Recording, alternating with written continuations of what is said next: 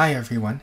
In this tech tip, we're going to talk about 10 tips to use Google Drive effectively and improve productivity.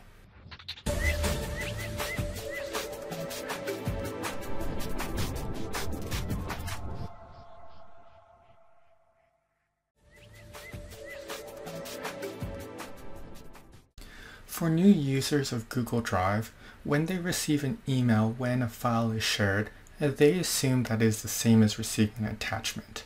So here if I share this particular file with a user, and if they don't know anything about Google Drive, when they go to their email, they're going to see a new email, and in this email they'll think that the two links are the only ways to get to the document. Just like in an email, an attachment is linked to the email, so if that's deleted, it's gone. So if I go ahead and delete this file, new users will think that they no longer have access to that document that's shared with them. However, in My Drive, there's a Shared With Me section, which you will see that particular document as well.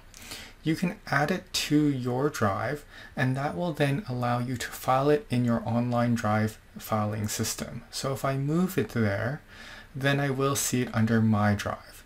So if I go ahead and refresh my screen, I'm going to now see the document is there. If I want to keep my Shared With Me organized, I can then go ahead and right click and then remove the file from the Shared With Me section. This file will still be visible in My Drive, but it won't be in the Shared With Me section. So when I go to My Drive and I refresh the screen, it's still going to be there, but this is just a little bit buggy right now as it does sometimes disappear at the very first time you refresh, but if I refresh again, it will be there. And then I can always have access to that file without the email.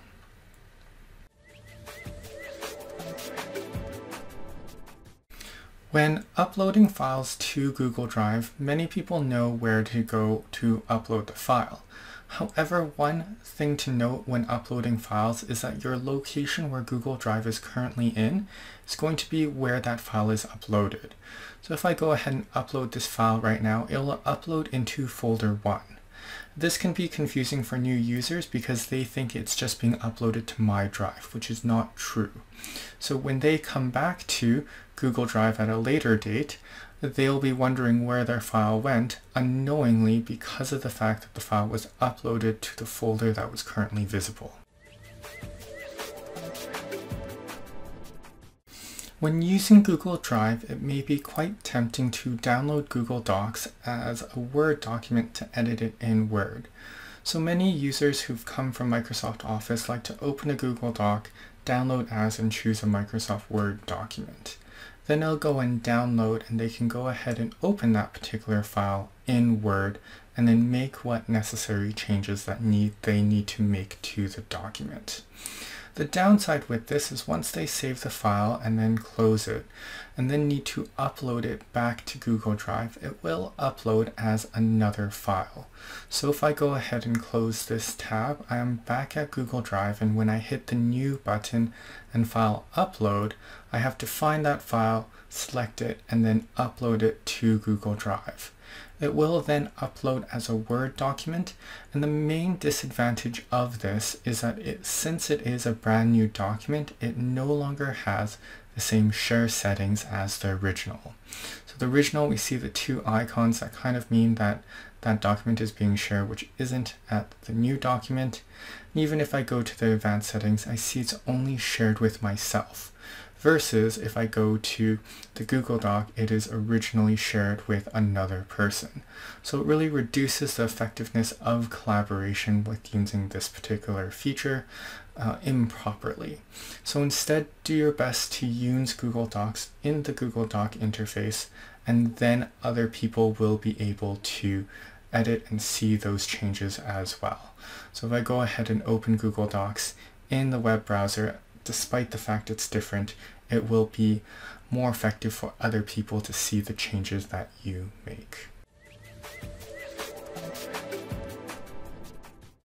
If you are still using Microsoft Office and you are using Google Drive to collaborate, you may be uploading multiple versions of the exact same document.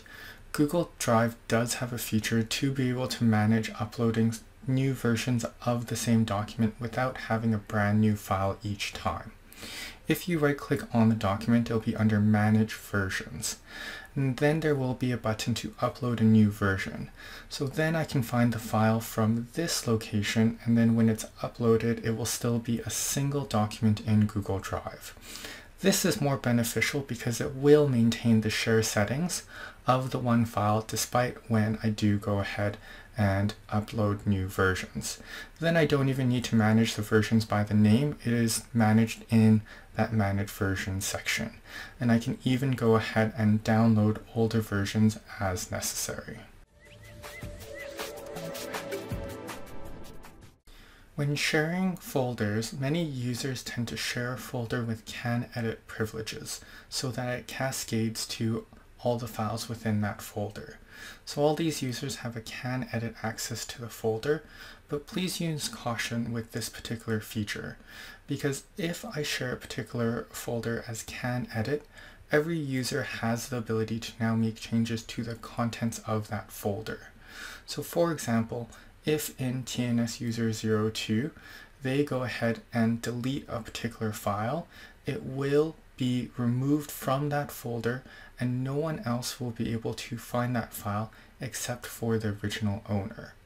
Furthermore, if another user, for example TNS user 04, decides to move a particular file outside of that folder to their own My Drive, they're going to first get a pop-up that says that no one else will be able to see this document, but they may ignore that and hit OK anyways. And if they do, then that will also remove that file from everyone else's view. Therefore, unless you're confident with your editors, share folders as can view so that these files cannot be moved outside of the folder. Google Drive simplifies the sharing process with being able to share a link with a Get Shareable Link. Be cautious when using this because it will default to anyone with the link can view, so it does not get to use the same security features of sharing with individual users, and it is not as noticeable when you're using that Get Shareable Link. You can also go to Advanced or just in the menu turn it off when needed. This is just like having a file stored on Dropbox or any other cloud storage and sharing that link to that file to any external user.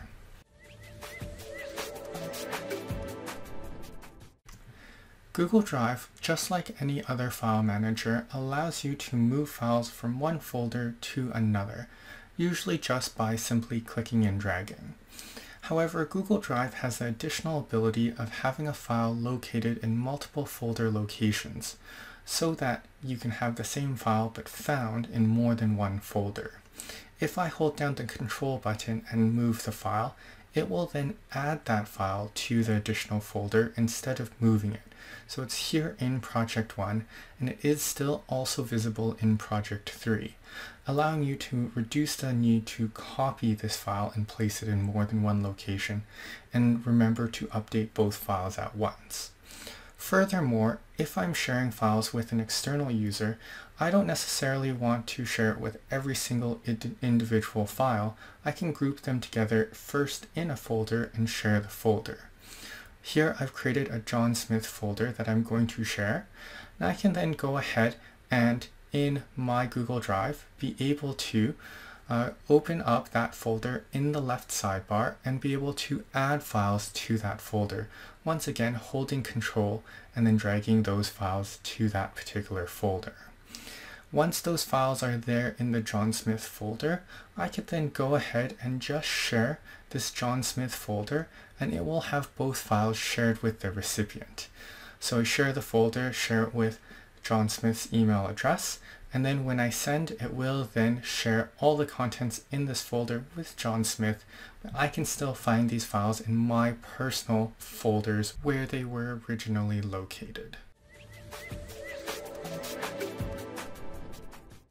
When I am composing a new message in Gmail, I am able to also link files from Google Drive as an alternative to adding an attachment. So instead of clicking on the paperclip, I can click on the Google Drive icon, and it'll bring me into my Google Drive where I can find my files and then be able to insert them into the particular email. So Google Doc, I can only insert a Google Drive link, but if it is another file, for example, a PDF or a Word document, I have the option of also adding it as an attachment from this location anyways. If I go ahead and insert a Google Doc, so here I'm inserting a sheet, if this sheet is not shared with the recipient, I will get a pop-up that asks for me to share. The default is anyone with a link can view, so it is not as narrow as it can be. Under more options, if I know my recipient has a Google account, I can specify just their email and choose the permission levels from this location. When I send and share, they will now have access to that file. If there are folder locations that you use frequently in Google Drive, you can bookmark them in your internet browser like Chrome, and when you bookmark them, you'll be able to have a quick link to them on your bookmarks bar. So now I've added project 3 to this particular location so that whenever I am just going to Google Drive, or if I am, say, opening Google Chrome for the first time or opening a new tab, I can simply click on that link and it will take me to the exact folder location in my Google Drive. If you would like to sync your files with your computer, in Settings there is Download Drive. When you click on that, you will get to a page which gives you a big button to download Drive, either on your Mac, PC, Android, or Apple device. We're going to click on the Mac and PC and accept and install the terms of services. It's going to download a file to install this required software. Once that file is done downloading, I can go ahead and open it and run that particular file. It will ask for administrative privileges before it gets started. Once I go ahead and confirm that, it will download the rest of the software and install that onto the computer. Once that is done, all we have to do is log into the particular new software and it will start syncing with our Google Drive space. It will ask us to get started with the pop-up, and from there we are going to have to log in with our email and our password in order for this program to start syncing with our Google Drive account. It can only do one Google account at a time, and we just need to go ahead and hit next so that it just finishes with its original introductory and walkthrough. So once that's all done, we also get a pop-up that does say that Google Drive is going to be accessible. Internet Explorer does sometimes crash like this as it is just restarting with the new software. And then when the bar does come back, I will then see the Google Drive icon. If there is moving lights on it, then it is syncing, and if it's static like it is now, it is done its syncing process. That will also be linked to a folder in my account now. So my Google Drive folder is within my user account folders, and that Google Drive folder will have the folders and files and Google Docs that are currently in my Google Drive. If I open up a Google Doc at this location, it will open in a browser, and if I open up a file like a Word file, it will open up in Microsoft Word. So if I go ahead and open up the sample Google Doc file, here it is in Chrome opening up so that I can now edit this. The advantages of using these is that also if I'm offline, I can still access all these files. Hi everyone, thanks again for watching this video. Please don't forget to like this video and subscribe to the channel if you haven't already. And go ahead and leave a comment down below if you have any additional questions or comments. Furthermore, check out some of our related videos or find us in our social media. If you would like email notifications of whenever we release new video or written tutorials, you can go to our webpage technerdservices.com and sign up for our weekly newsletter. We will send to your inbox notifications of those new video and tutorials. Thanks again for watching, and until next time, keep teching on.